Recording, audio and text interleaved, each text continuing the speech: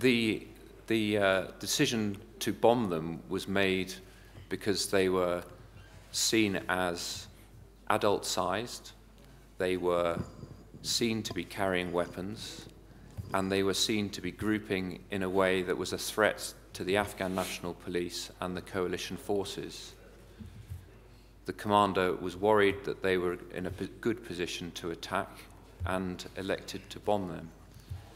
It's very unfortunate that these were 8 young people from the valley. The operation that took place. Warfare is a very imprecise endeavor.